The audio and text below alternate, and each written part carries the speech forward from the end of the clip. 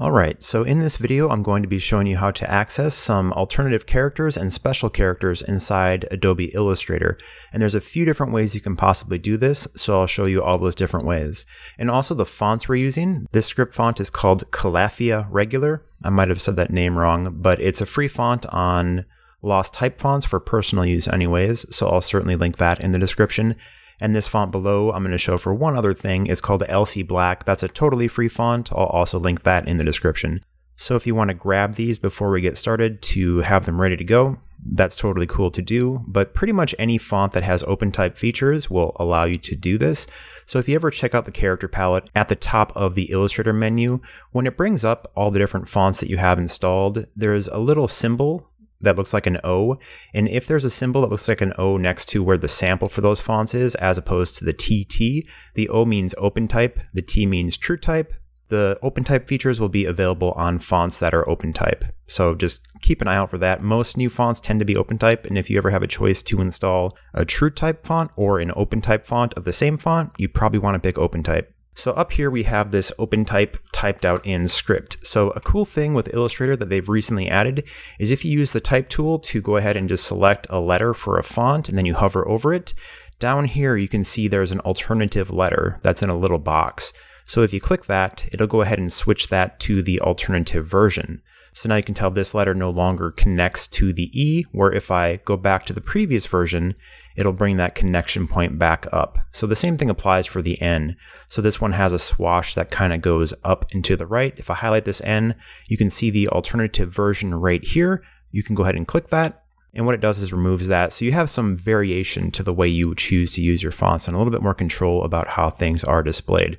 And to bring it back, you can usually just go back, highlight it, and click the other version, which should be available. And if for some reason that doesn't show, sometimes I'll change a letter and it won't show up the previous version. You can just retype the letter or hit Control or Command Z to take a step back if you don't like how the change looked.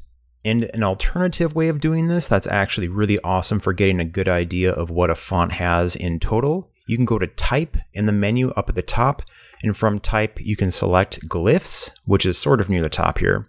And once you open that up, it'll show the glyphs for the entire font by default. So this is the entire listing of special characters included in this font. So as you can see, there are a ton of them with this particular font to cover all the different Latin-based languages.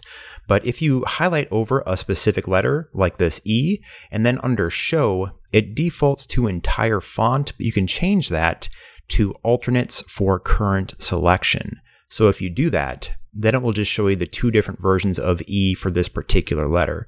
So you can double click on these to go back and forth between them. And in this case, it's not letting me go back to the previous one. So you can just go ahead and close that and Control Z it a couple times. But the best part of this is that very quickly you can highlight any letter you want. And for example, for this O, there's 3 different versions that you can click and change. This one seems to just have a little bit bigger space. And then this one's a tiny O. I'm not totally sure the reason for that, but if you want a tiny O, this particular font has it. So that's one way to very quickly see what a font has, and you can always switch back to entire font.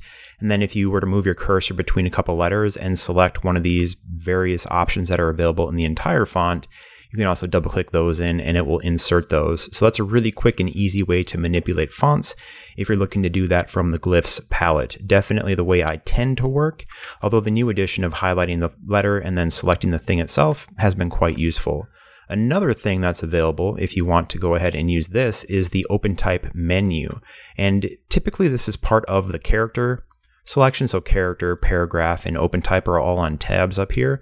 But if you don't see this and you're using an OpenType font, you can go to Window up at the top. And from Window, you want to go to Type, which is near the bottom. And from the type selection, there's a few different options here. You want to select OpenType. And once you select OpenType, it'll bring up this OpenType window that has a few options at the bottom that will be different depending on what the font has. So I'm going to go ahead and just go to my toolbar here and bring up the selection tool, which is the black arrow, so the entire font is selected. And there's a few highlighted options here that I can switch through using this OpenType menu. So this one that is available currently says Contextual Alternatives. If I click that, if you look at the N and the E right here, as I click through these, you can see the different options that it's scaling through based on what is typed out. There's also an option called Swash, which if I click that, and you watch this T right here, it switches between a swashed version and the standard version. Another thing that this has is with 1A, if I select this, you can actually see in this one, there's something called Ordinals, which if you click that, it'll just make that A really small and up in the top here, helpful for doing list items or things like that. In this case, the kerning's a bit out of whack, so you'd want to go in and manually fix that, but that is an option that's available. And why I have LC typed up here is there's a special option for LC that's available through OpenType, which is called Stylistic Alternatives. If you watch the E on this one, as I click this, it goes ahead and switches that out so you have a different variation. So you can go ahead and check out all these different options, which are dependent on the font itself and the options that particular font offers, but there are a handful of options in this OpenType menu that you can just very quickly select a font and click them back and forth to see what changes it brings, and if you think those changes are a positive for the particular font in question. And of course, you can highlight the E and LC where it'd bring up the alternatives, so you can just click that. Really quick and easy way to work. Same thing if you were to go to type and then glyphs, you can view everything that this particular font has. Not quite as robust as the one above it, but certainly quite a few different options. So as you can see, it's pretty simple to see all the additional characters that fonts offer, and this is a great way to make your fonts stand out, especially if you're doing things like having multiples of the same letters in a row, where you might want to make it seem like a bit more naturally handwritten or not so repetitive. That's a way you can switch out individual letters or individual sections of letters to really customize this and make it feel much more flowing. But when you're using a new font, it's almost always worth checking out what options it has, what customizability the OpenType features have, because it can really add a level of professionalism to what you're doing when you're working with your typography. But that's it for this video, pretty straightforward. Should you have any questions or comments about the video, feel free to leave them in the comments section below. And if you found this video helpful, feel free to hit that thumbs up button to let me know I did a good job of showing you what these things can do. And as always, if you're looking to see more stuff just like this, please subscribe. I do my best to keep creating new design videos just like this one. Thank you so much.